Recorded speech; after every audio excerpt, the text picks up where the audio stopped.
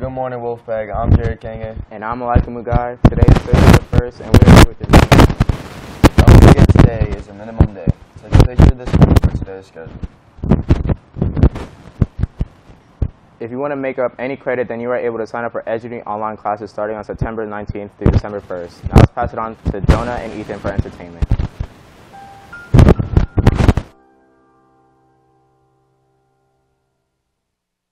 Wolfpack. And I'm Jonah Mercado, and this is Media Review. Today we'll be covering the story of Cuphead, which has gotten a lot of attention as of late due to the new additions to the franchise, such as the new DLC, Cuphead, the Delicious Last Course, and the Cuphead show on Netflix. The Cuphead games are both indie platformers, with graphics that center around 1930s art styles. The theme of the game gives it a unique look compared to others. The story starts off with Cuphead losing a bet and gambling his soul away to the devil.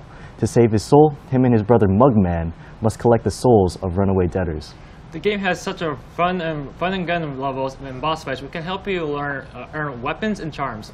Many people have stated that the game is challenging, and I could definitely agree. Yeah, the new DLC has been shown to have more dynamic boss fights, along with multiple new weapons and charms, followed by the new playable character, Miss Chalice.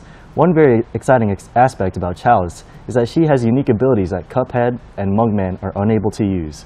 These new additions can ultimately change how you play the game and open up new possibilities.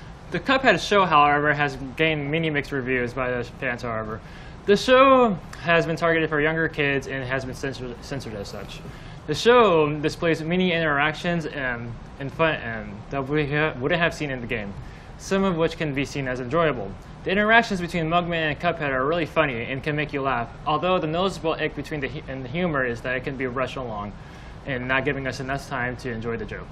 Despite its minor flaws, the games and show can be seen as enjoyable. The game's challenges are a part of its beauty and charm. Overall, we could rate the game as a good 8 out of 10 and the show a 6 out of 10. See you next week.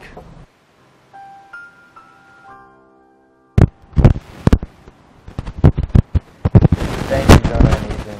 You're on the no activity list because of overdue books, and today is the last day to turn them in. You are able to turn them in during his lunch and after school. On September 17th, we have our very first dance of the year. The city's under lights homecoming dance from 7 to 10 p.m. Make sure you dress up for a semi-formal attire, and the tickets are $20 without ASB and $15 with ASB. The guest passes are $30, and they are held in the student office and the front office.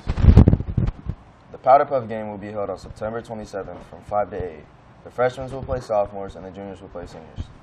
I'm Mugai. And I'm Jared King. And remember, the strength of the pack is the wolf, And the strength of the wolf is the pack. Happy National World Letter Writing Day, Wolfpack.